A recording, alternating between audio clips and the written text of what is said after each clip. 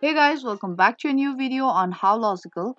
In this video, I will show you how you can get logged into your Keka account. If this is something that you want to learn, then make sure to follow all the steps and watch this video till the end. Now before we start the video, if you're new to our channel, subscribe and turn on the notification so that you will be notified for any of our new uploads. Now let's get into the video.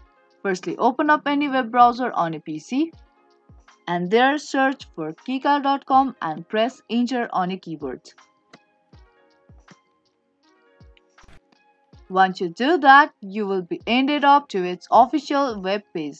Now from here you will be able to see this login box at the top right of your screen. Now tap on that button and there you will take into its login page. Now here you have to type in your email address or the mobile number that you have used to create your Keka account, or you can log in with the Microsoft, Google or the Keka username. Now choose the one which you have used to create your Keka account. I have used my email address to create my Keka account, so I'm going to type in my email address to get logged into Keka account. Now if you have chosen your email address or your mobile number to create your Keka account, then enter your email or phone number here. Now once you're done with typing in your email address or your mobile number, tap on continue button.